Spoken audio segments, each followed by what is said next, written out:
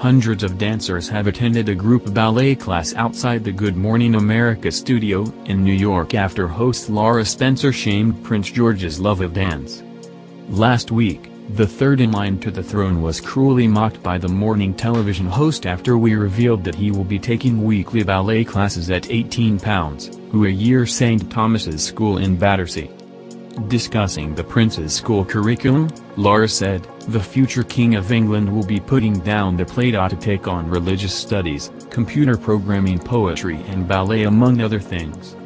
Trying to stifle her laughter, the host added, "Prince William says George absolutely loves ballet. I have news for you, Prince William, we'll see how long that lasts."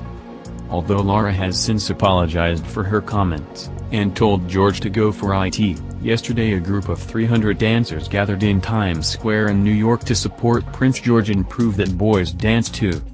A number of professional dancers led the class, which was attended by both female dance enthusiasts and boys not much older than Prince George himself.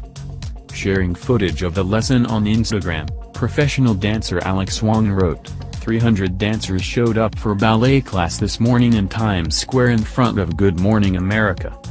I am so proud and overwhelmed with the support from the dance community standing together on such an important issue. I almost didn't start dancing when I was young. I constantly said dancing is only for girls.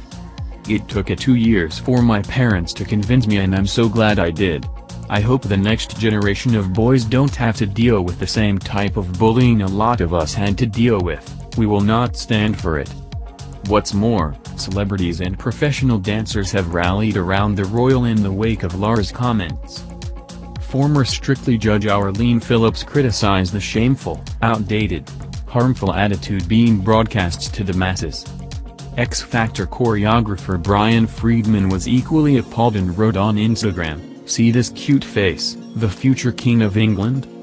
This adorable boy is being shamed by a grown woman on national television in America for taking ballet." Yesterday Gene Kelly's widow blasted the bully for mocking the prince over his love of ballet. Patricia Ward Kelly penned an open letter saying her late husband, famous for his role in Singin' in the Rain, would have been devastated by presenter Laura Spencer's cruel comments. Last year, Prince William told finalists of the BBC Radio 1's Teen Hero Awards that his eldest son is also a keen dancer like Princess Diana and had been loving his ballet lessons at school. American actor George Takei tweeted, "Laura Spencer on GMA mocked the 6-year-old Prince George of the UK for taking ballet class. It shows that toxic masculinity can be spread viciously by insensitive women, too. As a fellow George and a lover of dance, I am very troubled and disappointed by her actions." The 6-year-old, who is third in line for the throne, will be undertaking ballet lessons next year at St. Thomas's School in Battersea. William had previously said George's love of dance was something he shared with his grandmother, Princess Diana. The royal told BBC Radio 1, "George is doing dance as well, he loves it. My mother always used to dance, loved dance. If it's something you love, you do what you love, and it's very important. Don't let anyone tell you otherwise. You keep at it." Good Morning America began airing in 1975 on ABC.